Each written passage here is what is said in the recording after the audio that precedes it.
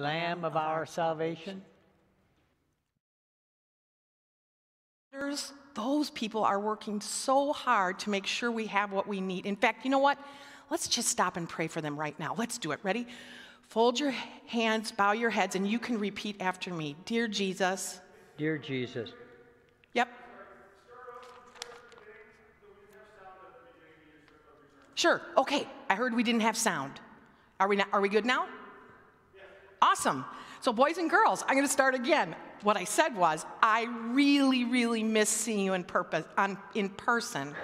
It's very hard, that part of it. But I'm also super glad that we're here together. And I am just picturing you in your houses with your families. And that's a great way to worship too. So I'm glad we're here. So I want to talk to you today about things that the coronavirus can do.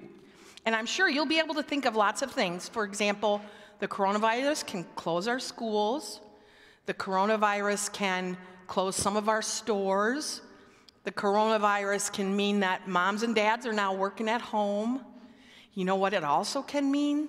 There are some people in our community who are actually working harder than they probably ever have before. People in our hospitals, like doctors and nurses, and people who clean the hospitals, and people who get hospital surgery rooms ready for surgery. All those people are working super hard, and people in grocery stores are working super hard, and our first responders, and there's more that I can't name, but I think it'd be good if we stopped to pray for those people right now. Let's do it. Ready? Bow your head, fold your hands, and let's pray. You can pray right after me, okay? Dear Jesus. Dear Jesus. Thank you for the people. Thank you for the people. Who are working so hard. Who are working so hard. To give us what we need. To give us what we need. Bless them.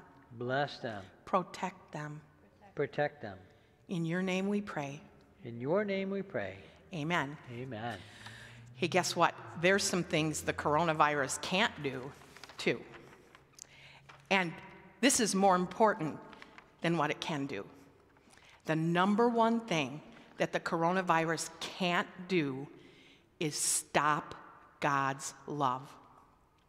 Vicar Jason just read a verse from Romans 8, and basically what it says is there is nothing, absolutely nothing, that can stop God's love. That's how powerful it is. Way stronger than the coronavirus. And that means God's love to you can't be stopped, and neither can God's love coming from you be stopped. So in these days, I want you to really hold on to God's love for you, and I want you to find lots and lots of new ways of sharing God's love with other people. I know you can do it because God's going to help you. He loves you. I'm going to say a prayer, and then we're going to move on. Dear Jesus, I thank you for the love that you just pour over us all the time, and how strong that love is, stronger than anything. Help us hold on to your love and share your love with others. We pray in your name, amen.